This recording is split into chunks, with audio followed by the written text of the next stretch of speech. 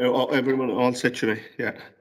Right, we'll get going and welcome the members here and the members online, and Emer and Jane. So we'll start off with item number 1, to confirm the minutes of the meeting of the Municipal District of Ballymote, Tubbercurry, held on the 15th of November. Second. Councillor Queenan and Councillor Taylor. Number 2, matters arising. Any matters arising? No. Number 3, the adoption of the draft multi-annual restoration improvement programme 2022-24. I think Emer, yes, we can that. Yes, all the details were circulated to all the members, so it basically lists the roads for 22, 23 and 24. And just very much in summary, that in 2022 there is approximately 40.12 kilometres at 42 locations. In 2023 there's 36.18 kilometres at 39 locations, and 2024 there's 35.35 kilometres at 37 locations. So I think the details, the lists of the roads and the associated maps have all been circulated, so it's just a question of adopting it. Thanks very much. Councillor Taylor. Just to compliment and thank the area engineers and the staff for the work that goes into this. I know there goes a considerable amount of work into these programmes. And look, as always, Emer has outlined the amount of kilometres that is proposed to be done, and obviously we're delighted with what's been done. We always want a little bit more, and we will be. I suppose it's up to us to lobby our relevant departments in Dublin and headquarters, maybe to keep the funding at the level it's at and increase it. So look, just well done, and thanks to all the staff for the work that they've put into that. Councillor Queenan.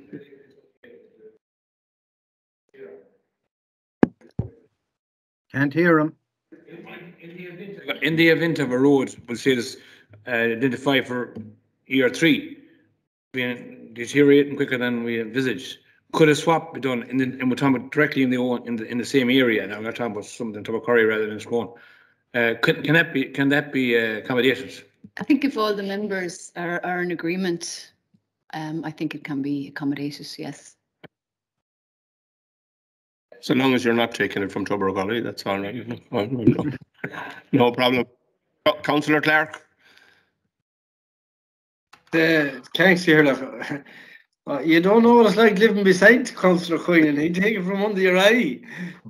Look, Emer, I wasn't able to open the outdoor system that was sent to. Could I get a hard copy of both the map and the list, please? I don't know what I'm talking about. So yeah, no problem at all. No problem at all, Councillor. Thanks, Emer. Thank you. Would it be possible for us all to get a hard copy? Thank you. Thank you, Jane. Thanks. Anybody else? Okay, here, look, just look at thank the area engineers for the work they put in, and I suppose the outdoor staff we have are excellent, and you know, we would all agree that certainly if we got more of an allocation, we'd certainly spend it, because we're all inundated with certain sections of roads that are in need of upgrading, and unfortunately for many years we're playing catch up, you know, and you know, as Emer has said, there certain kilometres in each year. While it's very welcome, we'd certainly love to be getting more, but in fairness, the 3 area engineers were dealing with, they're doing their best to try and, I suppose, put according to the cloth and do what they can. But I suppose hopefully, you know, if this winter passes, that it's not as bad, you know, that it'll help maybe with the slower deterioration of some of the roads. But I think it's also welcome the CIS and the LAS schemes, and I think we all as a body collectively have to keep lobbying for extra funding for that, because that has been a great success in all the areas, you know. So and I think, you know, again, when the weather is good, just to emphasise, maybe keep the patchers out on the roads as much as they can, and you know, the opening the culverts and getting water off the road is so important, because that's what seems to cause a lot of the damage. But thanks, Cahir. Look. Councillor Mullaney. Yeah, sure. Just to concur with everything that has been said and to thank Emer and Tom Brennan and Tom Gilfeather and our area engineers and our road crews.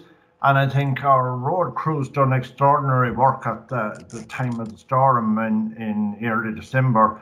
I know of one crew that done 23 hours almost straight with just a few short breaks. And I think that's the sort of work that's so vital. And, it meant that most people got away to work and trees were moved. There was an unprecedented amount of trees came down that time.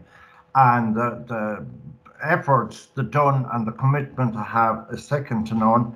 I just welcome all the roads in the area that has been included in the 22 programme. I presume it's the same size as last year's programme and previous years.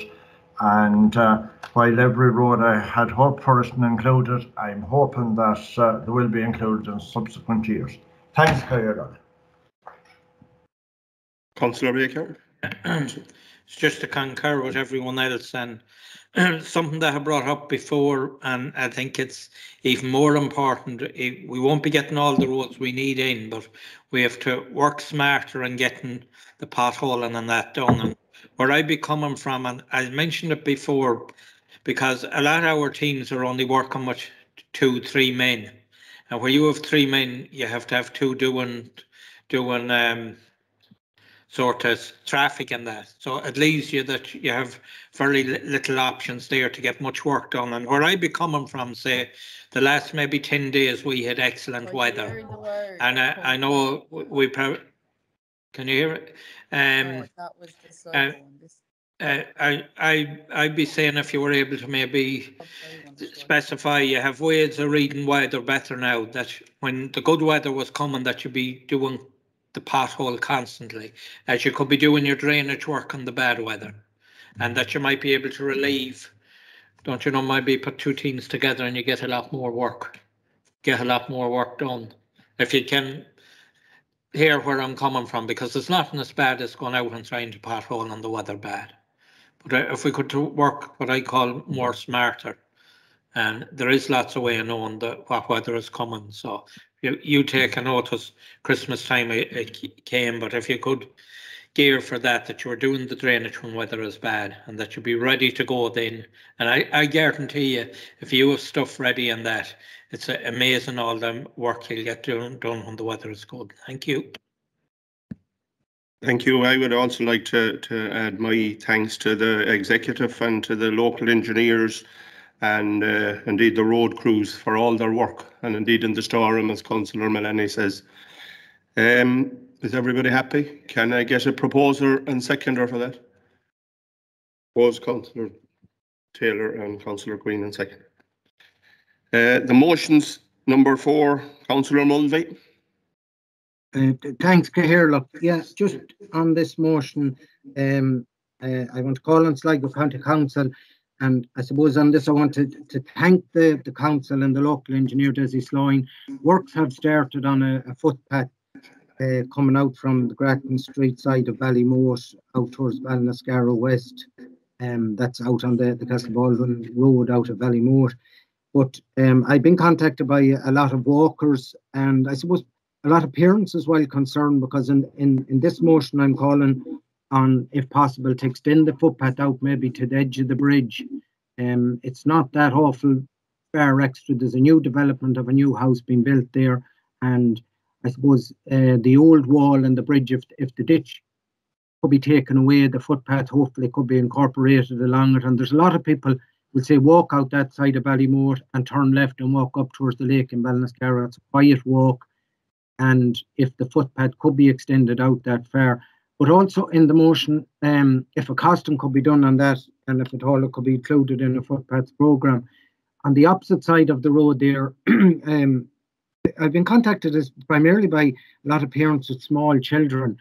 There's an exposed river there which can be flowing fairly high and fairly fast, and the bridge at that location, the wall of the bridge is almost down. Half of the bridge is almost down to the road level. Now, I want to thank, and I know the bridge engineer Val Baines there late last year went out and looked at this for me, and while there is, I suppose, a discussion that I know some people use it for maybe washing machinery or that, I think maybe if the bridge could be built up and still leave access for if there are machinery to be washed out at the location or whatever, you know. But the fact that almost half or 3/4 of the bridge is down to foot level, you know, if a child or any person, an able person body, just put their foot in to let a car or a lorry or 2 cars meet, and it could be a detriment that someone could fall into the river. So the river is very exposed, and I know it's an old weir there, and it can be quite deep. And I remember years ago hearing of a fatality at it. So maybe if something could be done to help making the bridge safer, that it would deter anyone falling into it, or God forbid, prevent a tragedy. Thanks, Caherla. Councillor Mullaney. Yeah, I just in second on that proposal, I want to agree with Councillor Mulvey. There's as you go out on the left towards Castle Baldwin, there's about 200 metres from the new footpath that has just been completed out towards the bridge.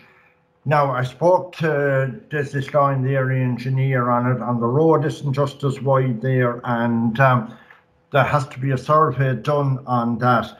But I would strongly support extending that footpath out towards the bridge and repairing the wall of the bridge. Thanks, Caherla. Anybody else? Oh, okay. Just Caherla on that. Were the replies issued on that? No. Caherla, just a short response here that these, and as Councillor Mulvey has already outlined, these footpath works are currently underway and will be completed by the end of January as far as Ballinascarrow Bridge. Is that good news? So that the footpath has come. I can take your word on that, Emer. That's good news. Well, I'm not. I know.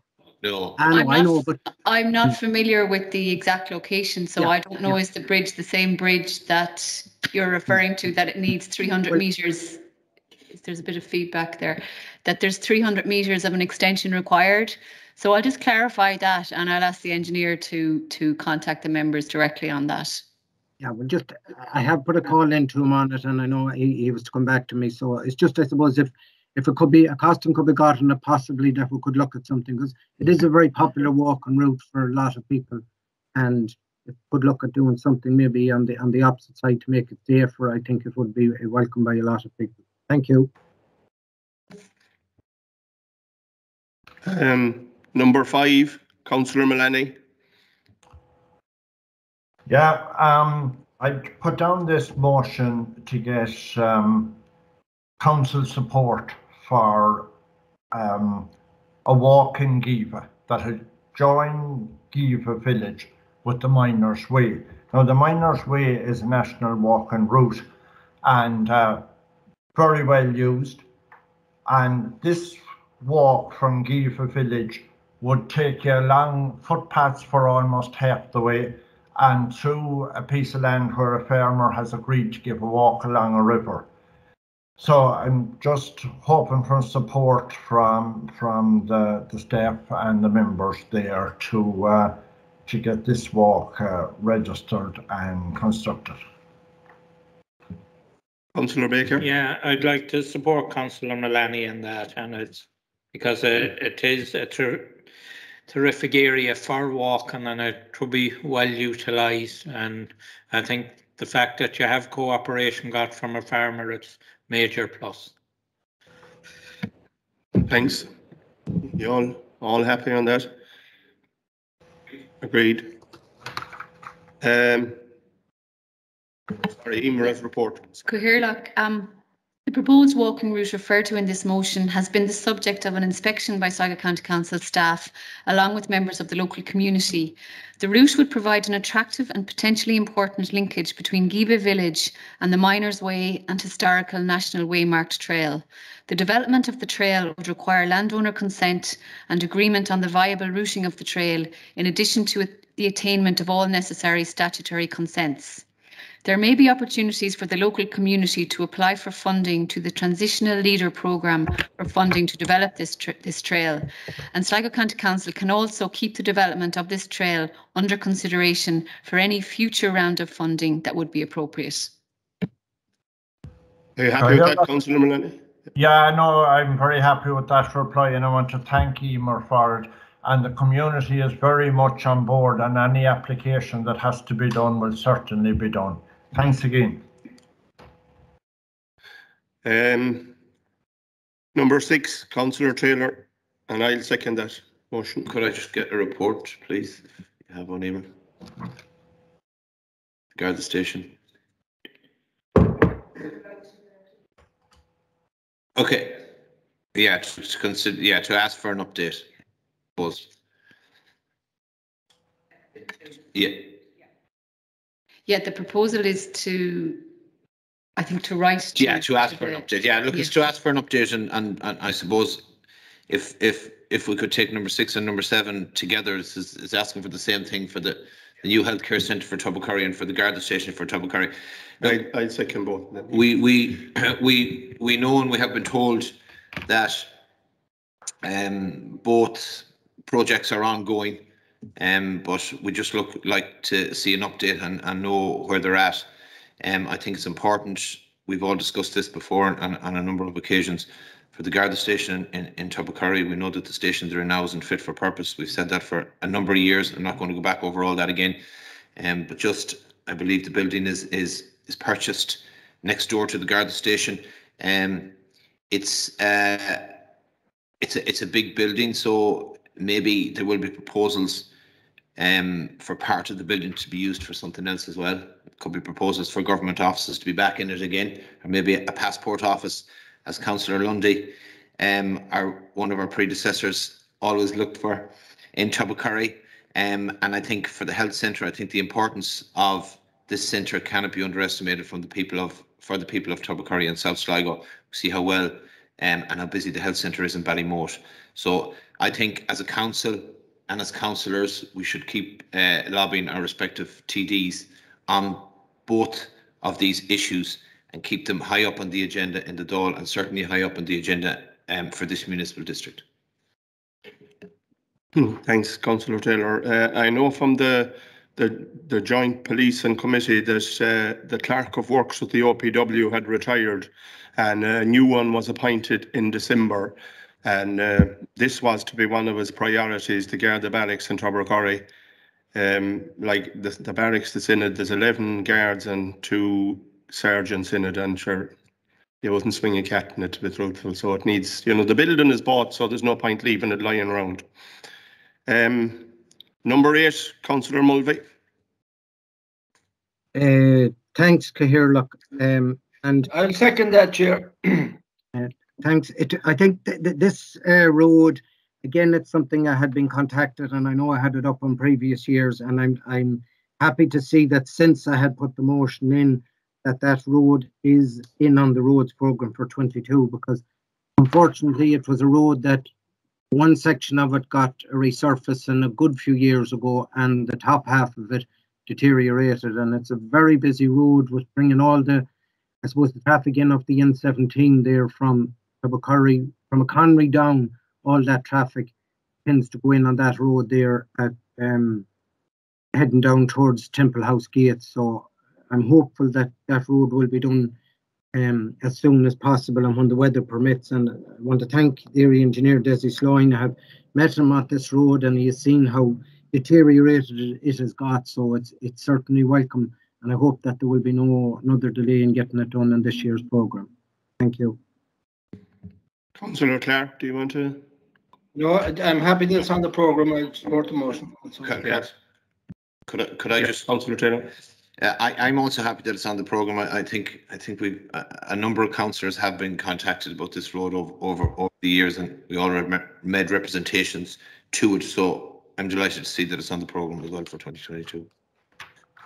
Yeah, I would also like to add that I'm delighted to see it's on the programme. As Councillor Taylor said, we have all been contacted about this road, and it's great to see that it'll be done. That's it. Number sorry, did you, Councillor Mulvey, number 9? I think I had me more. Number 8, sorry. Oh, it's number 9. Yeah, thanks, Cahill. Yeah, and thanks for supporting the last motion. Yeah, this is something just asking the council for an update on fitting directional signage to the national mountain biking centre at Killarney off the main national primary routes, primarily the N4, N17 and 59. Now, I know that there have been discussions with Quelcha on this, but since this national mountain biking centre has opened outside Killarney, has been a major success, but still, unfortunately, you're getting people that are travelling, and the country is so small now that they're travelling from wherever, Donegal, Dublin, all Galway, all parts of the country. And, you know, signage to our recreational amenities is so important, because, you know, people that tend to come down early in the morning, they want to know the right destination and the direction to it. So if I can get an update on that, please. Cathaoirleach, the Transport Infrastructure Ireland will be requested to provide such signs. However, details will have to be provided as to the nature of the signs and proposed locations. Okay, thanks. Yeah, thanks, Cathaoirleach, and thanks, Ms. Concannon, for that. And look, hopefully that they can maybe get some progress on that this year. As stated, it's the only such facility in Connacht, and there's a huge attraction of people, right from small and young children right up to mature people, and there's also a lot of people that walk the fire road on it. So it's a great recreational amenity, and I think it's vital important that it gets the signage and the directional to promote it. Thank you. Thanks, Councillor Mulvey. I'd like to support you on that motion too, and thanks, Emer, for that response. It's pointless having facilities like that if you cannot find them. So I think signage is of vital importance. Everybody okay on that one? Number 10, Councillor Clark. Is there a report on that? Yeah, Emer report. Cathaoirleach, the dunes and the strand were built as part of the Castle Cove holiday home development. The council have not received an application from the developer or a request from the homeowners to take this development in charge, and it is not the policy of the council to take in charge holiday home developments. A management company should be in place to maintain the public lights and other services. Councillor Clark, do you want to? Thanks, Emer, for that. I suppose those estates were built now 40 years ago, I believe, in 1980, 81. And they're all now fully occupied by current and residents that are full-time in their houses. And as I said in my motion there, you know, they're in the light of what's happening in relation to burglaries and attacks on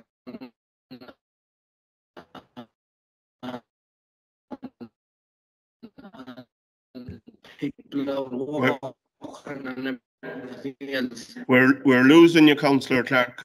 I do feel insecure in their houses.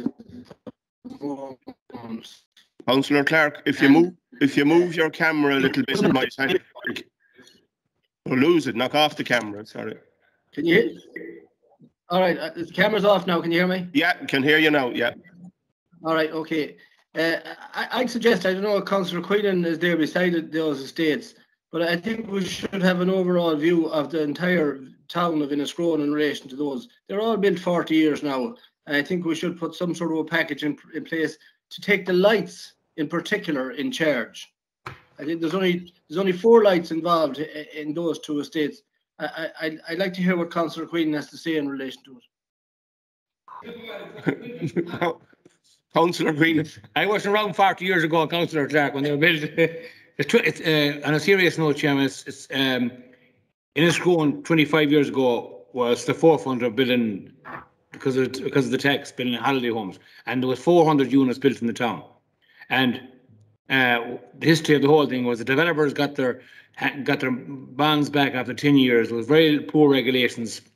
There was no management company set up in all these estates.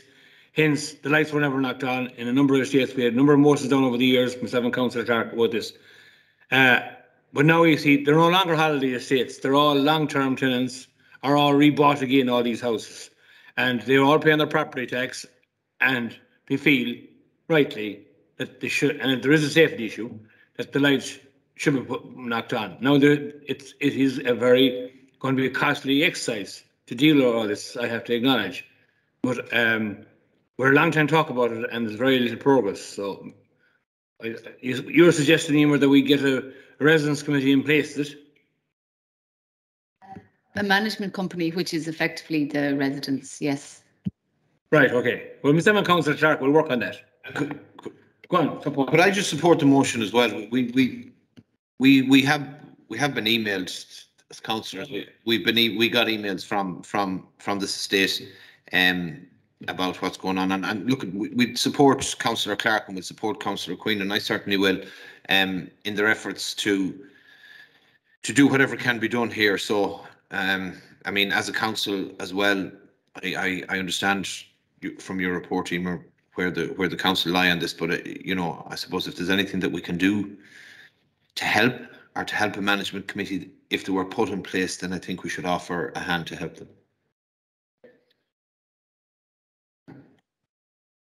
To add my support to that as well. Like lighting is a very serious issue in all these places today. Is everybody okay with that? Just to conclude, Chairman, I agree with what Councillor Queen has said, and I'd like to thank all the members for the support. But I think we have to be proactive here now. I don't think we can go into another winter with those estates in darkness. And I think that the council have a duty of care to those residents, because they are paying the property tax. A lot of them are elderly.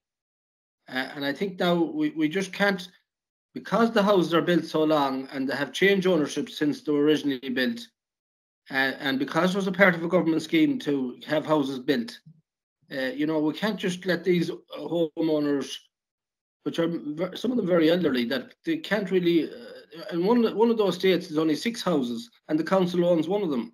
And it's very hard for them to come together in a management board. I think we should get the actual council staff, the housing staff, to be proactive here now and come on board, and maybe to meet with the different sections, along with myself and Councillor Queen. And we can't let it go on from month to month and year to year. I think it's very unfair. Chairman, thank you for that. Thanks, Councillor Clark. Put on your mic, George. I can't hear you on the. What area is an enforcement section of the? Enforcement deals with the taking in charge. Yes. Okay. Yes. And I suppose the provision of public lighting is the road section, but the estates and taking in charge is planning enforcement. Right. Okay. Councillor Baker. Yeah, we had a similar situation in our own town, where I sympathise with people, because when these developments was done, what happened, a lot of these developers went out of business, and the ordinary 5/8 then, after paying big money, was left carrying the can. And I think if we could work at local level and maybe get a costing to see how much would it be or how many lights is involved, and maybe to get heads thinking together. Because I know in my own village there was nice few houses involved, and we got something sorted out nice and easily. But if we could do that, I think it's, especially now, it's very essential that people can be seen where they're going. So thank you. Everybody okay with that? Yep. We move on to number 11, Councillor Taylor. I don't know whether there's a report or not. Oh, great if there is, yes. Coherlock, I actually have a diagram in front of me which could be circulated maybe after the meeting. But basically, in summary, the roads are rated 1 to 10, and 1 being the worst condition and 10 being the best condition. So basically, if the rating is 1 to 4, the road requires structural rehabilitation. If it's 5 to 6, it requires surface restoration. And 7 and 8 requires surface dressing. If it's 9 to 10, the roads are in good condition.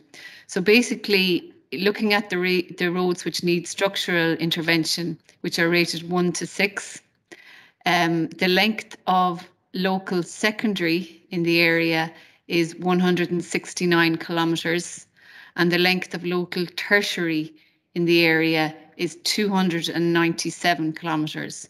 So that's 169 plus 297, and they are roads that are rated 1 to 6, which require surface structural rehabilitation or surface restoration.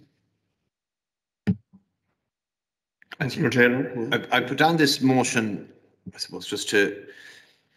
I didn't think that to be an answer to it as quickly, so I thank yourself and the engineers for their swift reply.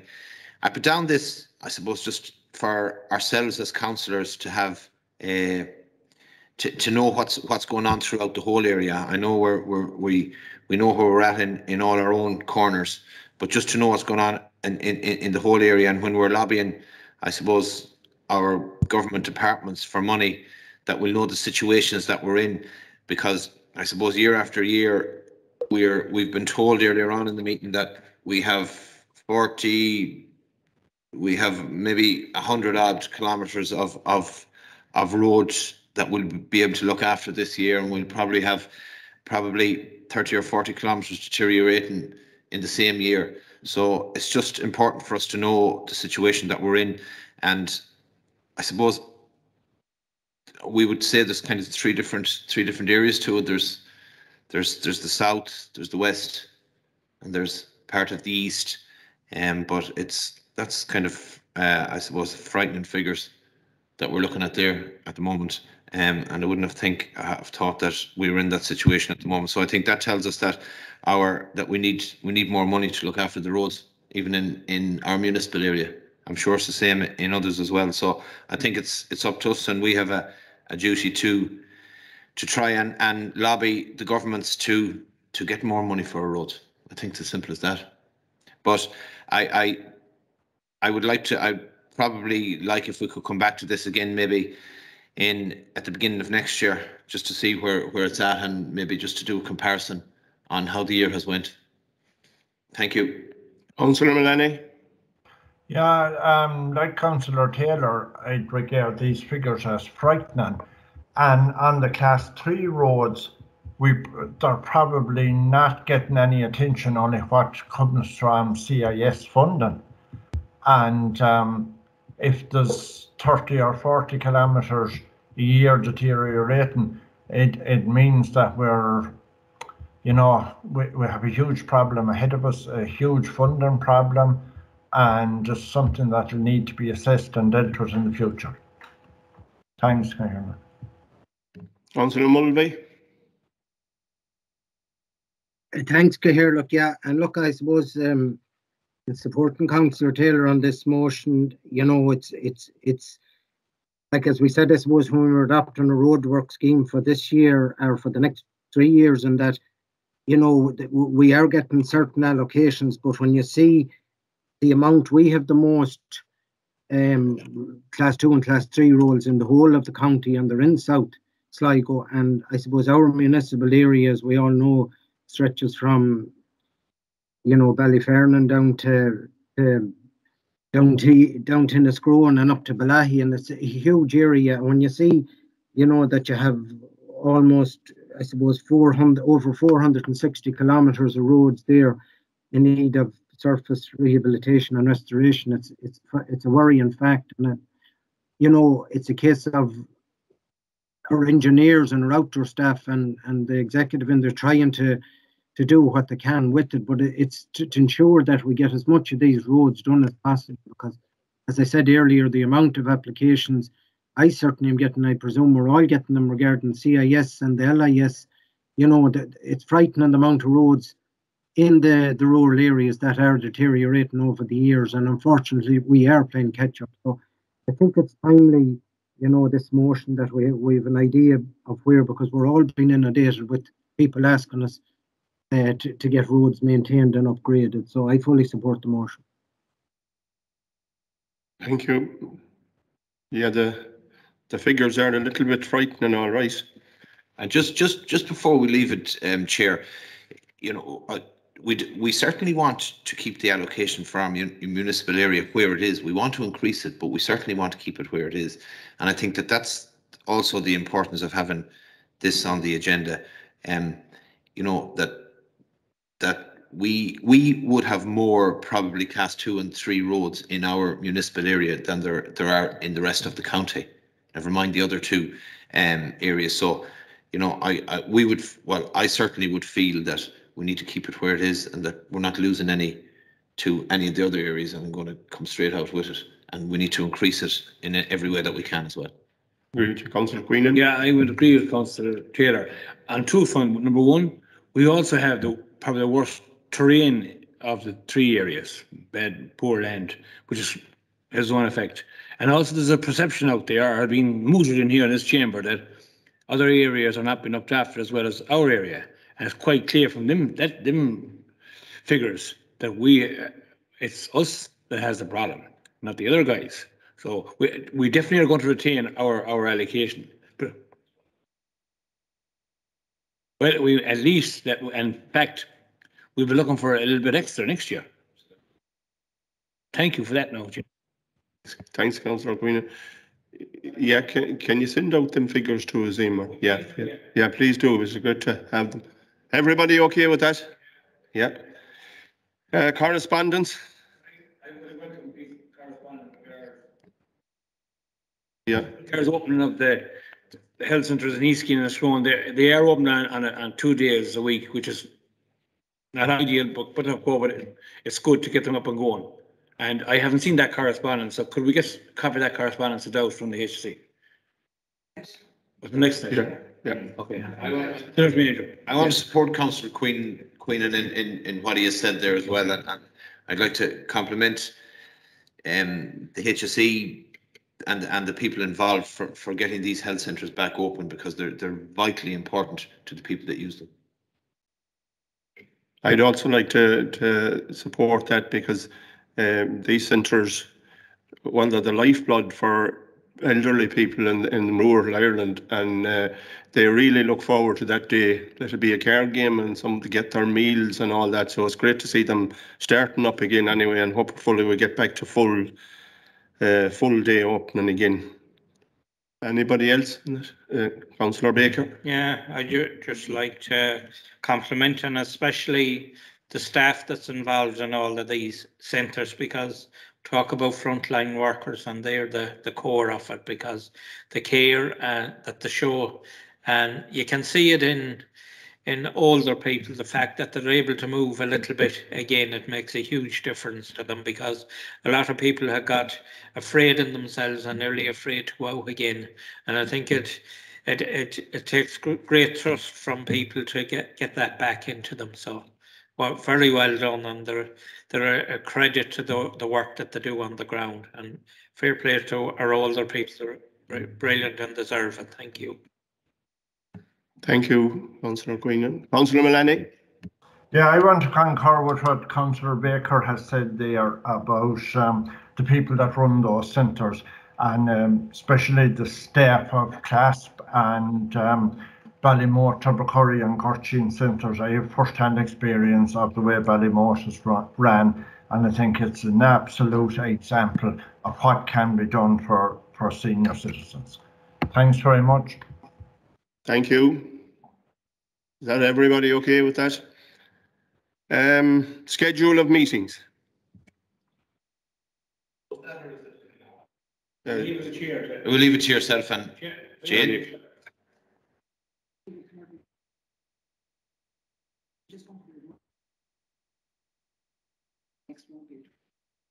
Right. Do you want to take down these numbers, these dates? Yeah. That changes. Yeah, we'll do it as it happens. When is the next one, Mark? The 21st of March. Right, okay. Yeah. What time? When we fix the time? Morning. Huh? Just to ask. Yeah, just to ask. I think at our earliest convenience we should be looking at going to Chalklina. I 100% agree. If numbers allow us, yes, if we could go back to John Liney again, it would be great. And how, Jimmy, I suppose to ask you, Jimmy, how are we up there for? There's no virtual meeting facilities in Chuckline, and we can look into it. I think Chuckline is our base, this municipal district's base, and I think we should be trying to look to go back to it. Well, look, I'll take that on and look into, like, there'll be costs involved, obviously, and I suppose the main issue with putting virtual services in any office now is delivery times. It's the whole world is still. It's. Well, I suppose what I mean too is that I would hope that we would be able to physically go back. And, yeah. You know, you're talking 2 months to March. You're talking another 2 months then after that. I'd be hoping that. But I still think there's a need for the virtual option, just for, you never know when someone wants to log in. So look, if you could go back tomorrow, but you'd have no virtual. Yeah. Councillor Baker. Yeah, just if I can come in on that, I remember down in the complex in Sligo, I said that we'd have to look at doing things differently, and I think we'd be able to work it out among ourselves if things does open up a little bit, that if they were able to tell us what numbers we get by with, that we'd be able to work among ourselves, even if, don't you know, there might be another space there that are some of us maybe might be able to stay at home for one meeting if it was, but maybe at least have a look and see what numbers do you really need there. And like the room we're operating in was a big enough room, so there is a partition in that room as well that can be opened. Yeah. So I think it's possible. Yeah, we'll look at it. Yeah. Could we fix the time for that meeting? Monday the earlier the possible. The earlier possible. But sure, I think we agreed before that we go every second meeting, like morning and afternoon, every second meeting. So we can go for the morning for that one if that's. Does that suit you? You're the chair. You shout. 10 o'clock. I'm easy. If it's in Chatline, it's dead handy for me. Joe Queen will collect you on the way. You'll be 10 minutes late, but he'll collect you. Look, just my own thing on it is, look at that, if we get a meeting in the morning and we get it over and done with it, it kind of clears the day for people then. But I'll be flexible with people. But, you know, a 10 or 12 o'clock meeting suits me fine. Or, you know, I just think if we go too late in the afternoon, but I'm open. Look, as I said, we've always facilitated each other on these meetings. But, you know, if it suits, you know, some of the executives. Say 10 o'clock. 10 o'clock. 10 o'clock. Yeah. Okay, any other business? Chairman. Councillor Baker. I'll let Councillor Baker in first. Sorry. Yeah.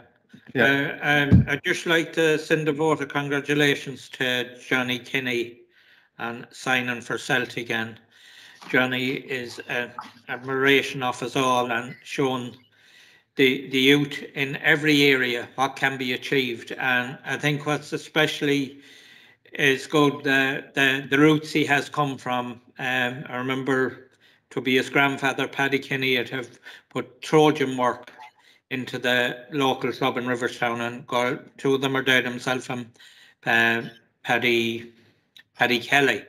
And I think it means a lot to a rural area when you see someone that is able to get such a sign, and I wish him the very best of luck. And there's no decenter young lad. It hasn't changed him one bit. He's the same Johnny as when he was going at 4 or 5 years of age, and he's an inspiration to us all. And I think it's going to bring youngsters on hugely in every area to see that you can achieve. Thank you. Thank you. Councillor Clark, were you trying to get in there? Yes, Ciara, look, I have an issue that's important that I can't leave until the next meeting, and it's in relation to Drumore West community pedestrian crossing. We had a serious incident there. A young lad was walking across and was pushing his bike, and a car in the Ballymote direction came down and hit him on the pedestrian crossing, and it was a neighbour that hit him, and it wasn't reported to the guards. But at the time that the pedestrian crossing was being put in, I asked that the pedestrian crossing be rose up 8 or 9 inches. That would have to slow the traffic down. And the problem here is that the traffic coming from Ballymote is travelling too fast into the village. It's not a difficulty from the Sligo side because there's Sineads or there's place to narrow down the traffic and it's slowing the traffic. But from the Ballymote side, it's very dangerous. And this isn't the first thing. So I'd ask, that maybe Emer would get it inspected and see is there any ways we could slow down the traffic come from Ballymote. And I wonder, Seamus O'Toole was a great man to come out and take a spin around once in that time. I wonder would Paddy Hughes be available to come out and look at a few issues that we have, because the local engineer is under pressure in relation to bridges and in relation to roads and in relation to a few little access onto in 59 and for farmers and things like that. There were about 7 or 8 issues that I need an engineer to look at. And I've emailed Paddy, but I got no reply. Thanks, Chair. No, Emer. That's fine. I'll talk to Paddy, and I'm sure he will be delighted to come out. Could I just go back to Councillor Baker and just congratulating young Johnny Kenny as well on his achievements in signing for Celtic. I think his father is a good Riverstown man, and his mother is a Tubbercurry woman, as you know yourself, Chair. And let's congratulate Shamrock Gales, GA Club and Ara Harps as well, and indeed Sligo Rovers on the work that they have all done with him through the years. I think the biggest compliment I can give him is he plays with a smile on his face, and he's always smiling. And look, I'd be certainly asking him to keep smiling and wishing him all the best of luck in the future, and I'm sure he'd be a huge success. Councillor Mullaney. Yeah, could I second Councillor Baker's vote of congratulations to Johnny Kinney. It's an extraordinary achievement, great for his local club and great for Sligo Rovers. And I know his father had a huge involvement in soccer, as did his grandfather. And I just wish him all the luck in the world. Councillor Mulvey, do you want to come in? Yeah, thanks, Cahir. And look, just to support the vote of congratulations for young Johnny Kenny. I went to school with his father, and his father, Johnny, was a great footballer, and I suppose just didn't get the chance maybe that young Johnny is getting. And it's great to see a young lad at that age, going to a world famous club like Celtic Football Club, and a lot of my own young lads, and it's great to hear the talk amongst a lot of the youngsters and being at the matches on Sunday mornings, and the talk is of the great, attraction that this young lad is going to bring to Sligo and to our region as being a footballer for Glasgow Celtic. And he's a very level-headed young lad, and I hope that the success that this brings will continue and helping him progress, and that it'll bring him good success. And it's great for his parents and for his family, and great for the Riverstown and that his club there. That they have such a good young fella coming on, and to be spotted and be brought over, I think shows the great exceptional talent that he is. So the best of good luck to him, good health. Thanks, Councillor Mulvey. I would also like to be associated with that. He's an example to every young boy and girl, and that's what you need in this day and age, good leadership and good example. Thanks very much. Is that it? Everybody happy? Thanks very much to everyone. We got through it fairly quick. Thanks to Emer and to Jane and Jimmy and all online. Good luck. God bless. Thanks, Cahir. Look, you kept them quiet in there today anyway. Thanks, Barton.